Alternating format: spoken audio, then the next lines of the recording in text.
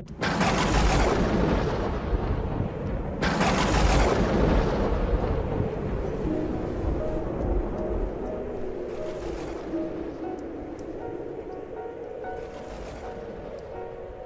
reading from the Holy Gospel according to Luke. At that time Jesus came to Jericho and intended to pass through the town. Now a man there named Zacchaeus, who was a chief tax collector and also a wealthy man, was seeking to see who Jesus was, but he could not see him because of the crowd, for he was short in stature. So he ran ahead and climbed a sycamore tree in order to see Jesus, who was about to pass that way. When they reached that place, Jesus looked up and said, "Zacchaeus, come down quickly, for today I must stay at your house." And he came down quickly and received him with joy. When they saw this, they began to grumble, saying, "He has gone to stay at the house of a sinner." But Zacchaeus stood there and said to the Lord, "Behold, half of my possessions, Lord, I shall give to the poor, and if I have extorted anything from anyone, I shall repay it 4 times over." And Jesus said to him, "Today salvation has come to this house, because this man too is a descendant of Abraham. For the Son of Man has come to seek and to save what was lost." The Gospel of the Lord. Praise to you, Lord Jesus Christ. Today the Church celebrates the liturgical memory of the presentation of the Blessed Virgin Mary in the temple. It was the presentation that she made, that is, she, as a child, an adolescent girl, who accordingly, as a child, she went to the temple of Jerusalem, and there she offered herself to the Lord. It was her first consecration. When she visited Jerusalem, there is an entrance to the city, very close by where the church of St. Anne is. Also there, next to the church, one of the great pools where Jesus performed miracles. In this church of St. Anne is where the house of St. Anne was. According to tradition, is where the Blessed Virgin was born and lived. Therefore, until at some point, perhaps, when she married Saint Joseph, she went to live in Nazareth. In any case, the Blessed Virgin spent her childhood there. In a moment, she felt that, while she was without knowing it, the Immaculate Conception was calling her to give herself absolutely to God, to marry God spirituality. Later, she did not renounce the marriage with Saint Joseph. She did not renounce it and got married without the marriage being consumed. The marriage had 2 stages. Let us say, in the Jewish world, using our terminology, the promise. They were promised, but they did not live together. And then, properly speaking, the wedding. However, she had already consecrated herself to the Lord. For us, this also has great importance, the spiritual consecration. A spiritual consecration which anyone can do, even a married person. The spiritual consecration to the heart of Jesus, to the Immaculate Heart of Mary. The spiritual consecration to God. That is prior to the other consecration, in which some cases is God's will for a person, such as consecration through religious vows or through priesthood.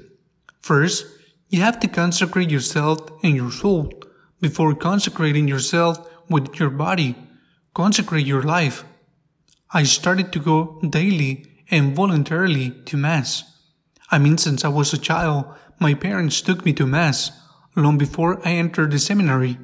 I did not start going to daily Mass because I entered the seminary, but I entered the seminary because I went to Mass daily. That is, the spiritual consecration precedes any other consecration, which may or may not come.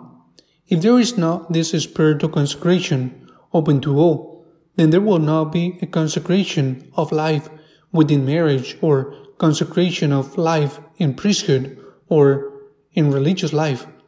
Today I also want to dedicate a word to the gospel that I just read. Jesus enters to a house of sinners. They recriminate him. They criticize him. What does that mean?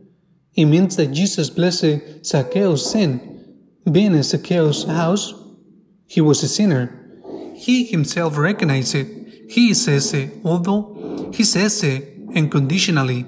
If I have defrauded someone, the publicans charge taxes for the Romans, but they also charge more and kept it for themselves.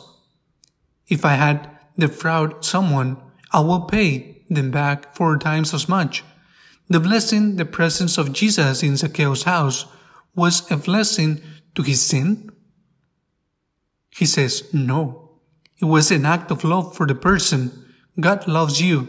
He loves you as you are.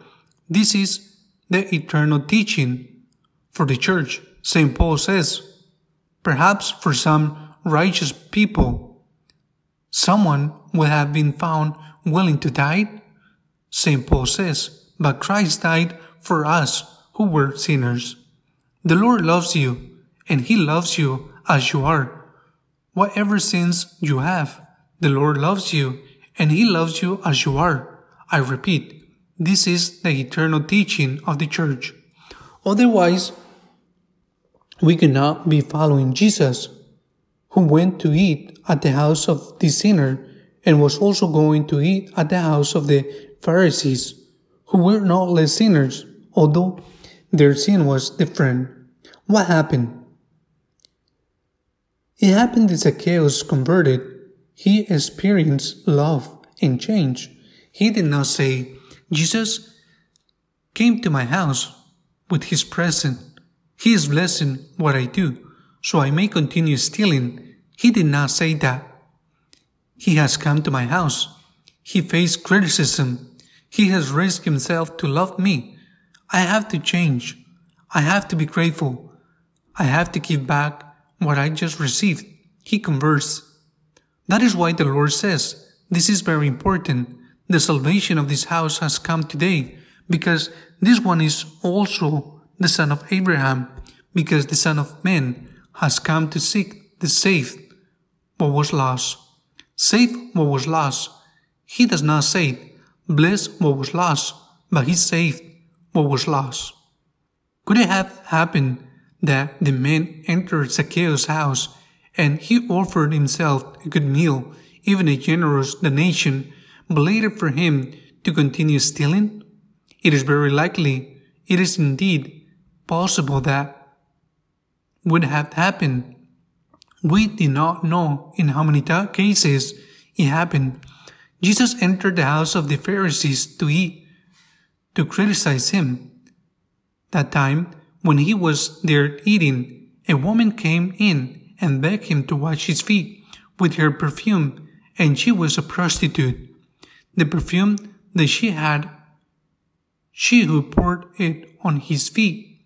The Pharisees said, this man doesn't know who is taking care of, who is washing him.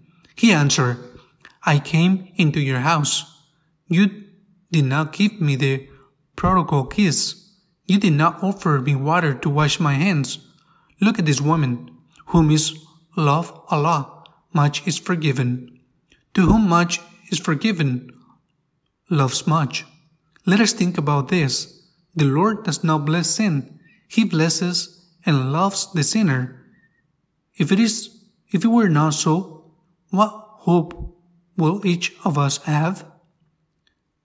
How could we have hope if we were not sure of God's love? The love of God is not in odds with the justice of God. That is why, when there is no response to the loving given a love, the love is frustrated in us. God loved us first, to provoke a response of conversion, of gratitude. Love is paid with love. Zacchaeus understood this, and he converted and was saved. Many, unfortunately, don't understand it and abuse of the love of God. Amen.